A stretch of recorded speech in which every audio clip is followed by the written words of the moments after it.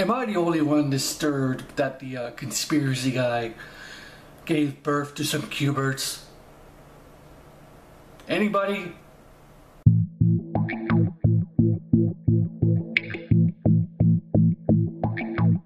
So let me start off this video right now with, yes, we all know Pixels was based off this short film from the internet a while back, which they took from the Futurama episode. Let's just put that right on the table so everybody knows, because everybody knows by now. But anyways, Pixels, starring Adam Sandler, the guy who used to do awesome movies, Billy Madison, Happy Gilmore, a bunch of other stuff. I gotta say, this movie, this comedy, was lacking in the comedy. There wasn't much comedy in this, is all I gotta say. But that's not the reason I like this movie. Yes, I admit it, I actually like this movie for one reason only. And that reason is the freaking visuals, the CGI. Yes, I admit it, the CGI in this movie is amazing. The graphics, my god, everything looks awesome. Like the 8-bit characters from Nintendo past, Atari, other games from the 80s. Good god, man. That's the one thing I like about this movie, because I was like, watching this whole movie, like, I hated the fucking comedy in this movie. I only laughed a few times. Well, the one time I laughed my ass off is like when Kevin James, oh fuck, let's start off with that. Kevin James as the motherfucking president. Seriously, what the fuck is that shit? Oh. Usually I can suspend my disbelief in anything. Hell, I turn off my brain for Transformers, Michael Bay and shit. Because we all know it's gonna be like that. Cartoons with no logic, because it's cartoon logic. But the fact that Kevin James is the fucking president in this movie, I can't get out of that. Motherfucking Paul Blart. Mall Cop. You're telling me this guy is the president in this movie? How stupid are these people in this universe that they elected this motherfucker into the White House? Wow. Oh my god, it hurts my head just thinking about it. Kevin James. If this was real life, we'd be screwed. Although they did have George W. Bush a couple years back. But this is motherfucking Kevin James. No offense to Kevin James, he can be funny when he actually tries. But seriously, the motherfucking president, really?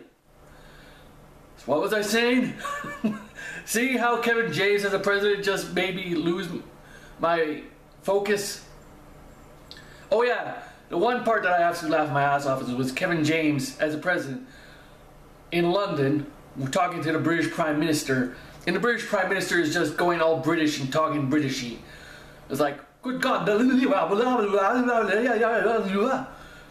even I could not understand what the fuck she was saying, and Kevin James said it right there. It's like, I have no idea what she just said, and then he just screams at her at the end, it's like, I don't know what you're saying.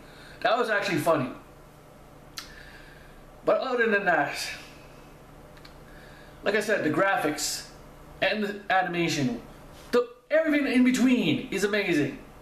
We never got to see what aliens look like because like they didn't bother to write that in the script, because who cares? Fuck it, it's an Adam Sandler film.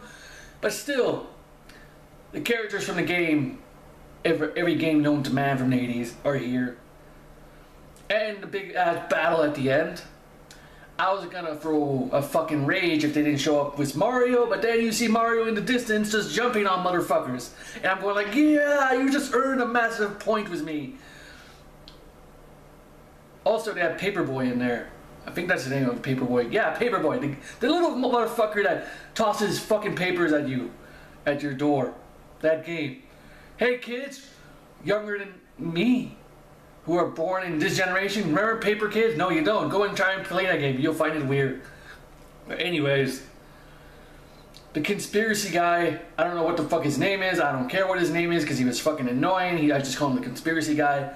I don't know what the fuck they were doing with his character. Was he gay? And then at the end, he's just falling in love with his chick, who Q-bert turns into at the end, which doesn't make sense. Even Adam Sandler said, like, this was just Q-bert a few seconds ago. Does not anybody find this disturbing?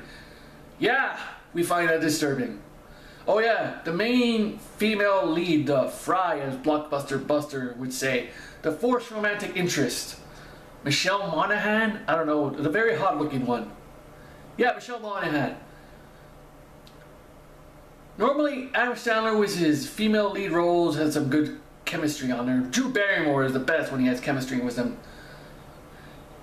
I could not believe this chemistry at all, because let's face it, she is indeed a fucking 20. A 20. And this is Adam Sandler we're talking about. Yes. So I kind of like did not pay attention to the romantic scenes between the both of them, because I was just nodding off. Because I was bored. I'm like, can we get to see the video game characters again? Peter Dinklage, I'm glad that he's in this. He had a funny way of talking, but sometimes he didn't have funny jokes. Like, I don't know, it just didn't hit home half the time. Also, the cheating of the cheat codes for Pac-Man, I don't know how the fuck he does that in a fucking Mini Coupe. How do you put in some cheat codes in there? How? But Pac-Man was fucking hilarious. And then they went all Fast and the Furious on us. So they had to do other stuff from other movies. Like I said, Adam Sandler is just being lazy now and just doing whatever it takes. Yeah. Oh yeah, Sean Bean doesn't die in this movie, which is amazing. I was surprised as hell. Brian Cox, him and Sean Bean, the scene with them together like hugging each other because they're thinking they're gonna die, is absolutely hilarious. Come on, Brian Cox and Sean Bean just scared out of their minds.